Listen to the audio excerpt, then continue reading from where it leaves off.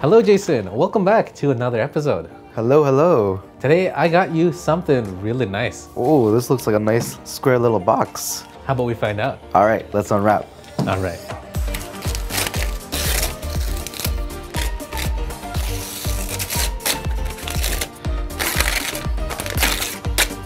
All right, we got the Cooler Master MM710 today. That's right. They call it the Master Mouse MM710. Oh, it looks like another one of those honeycomb shell mouses, so I'm expecting it to be super light. It does say 53 grams on the top here. I can't remember off the top of my head what the other ones were, but it's pretty light. Oh, and there you go. There's a lot of information on the back there as well. Something that really stands out is there are Omron switches on this mouse as well, on the left and right click.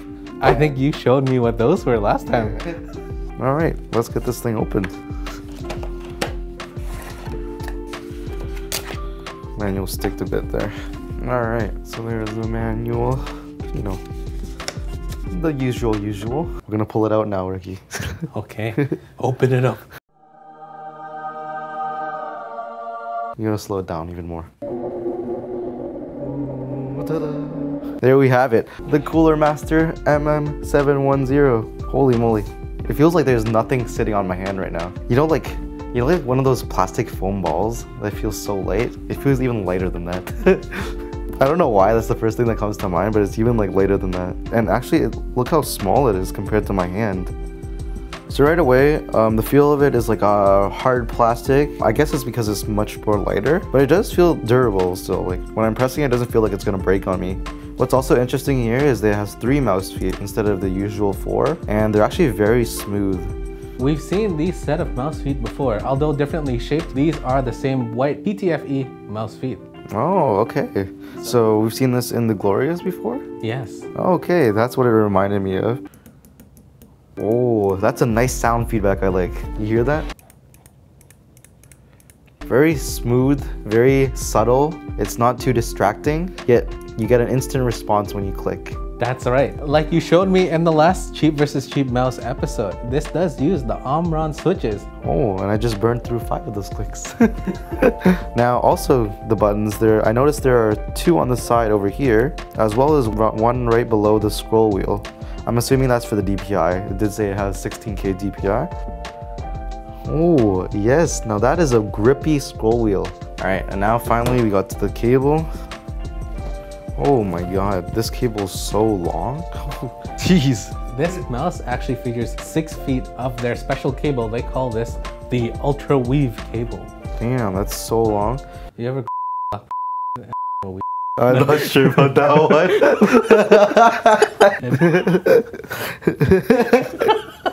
I can definitely tell it's an Ultra Weave cable because it does feel like it's knitted almost. So what does that mean when you use it? It's very smooth, doesn't seem like it will tangle easily, and also it seems pretty resistant. As for the USB itself, it is gold plated. Oh, there's a slight tint of purple. I guess Corsair, or is it Corsair? Cooler Master. Shit. I guess Cooler Master really wanted to give it that aesthetic look. Maybe Corsair too. Subtle detail here. There's a Cooler Master label on the USB as well. Oh, cool. And there's a Cooler Master holding the USB. So the Master Mouse MM710 features the best sensor on the market. It uses the 3389. I have no idea what that means. Let's just say most of the endgame mouse we have been using, they feature the 3366. It's very hard to tell the difference between the two. In technical terms, this should perform slightly better. This one uses 3389 over 3366. I don't know what I'm saying. Can we play Fortnite already?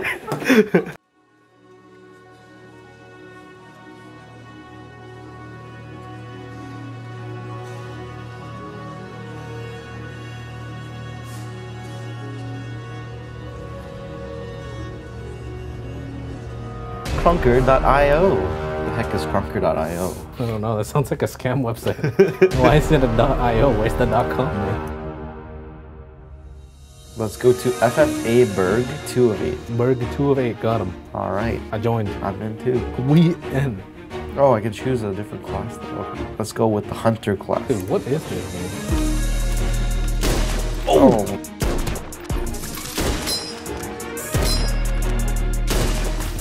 I I got you. Ooh.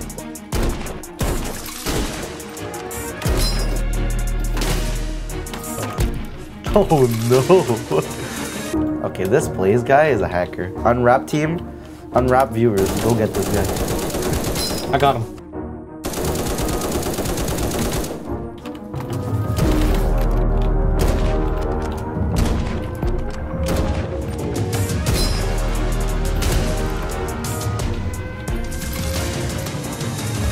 Oh no.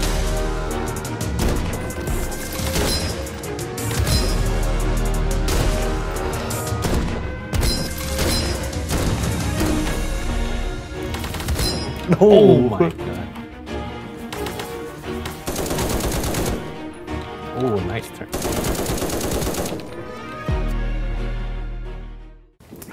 So what did you think? Dude, this mouse is a beast, man. It's super ultra lightweight and it's easy to flick, making those shots easy to land if you have high sensitivity. Personally for me though, my hands are a little larger and so the mouse is really small, so it's a little hard to hold.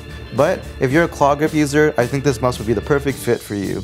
Alright Ricky, so here comes the real question. How much did this bad boy cost? This bad boy goes for $50 on the market. Isn't that like the same price as the Glorious? That's right. As usual, links are in the description below if you want to check it out. But for now, we have the top comment of the day. The top comment of the day goes to Shrinky, who says, does this mean that Unwrap is back?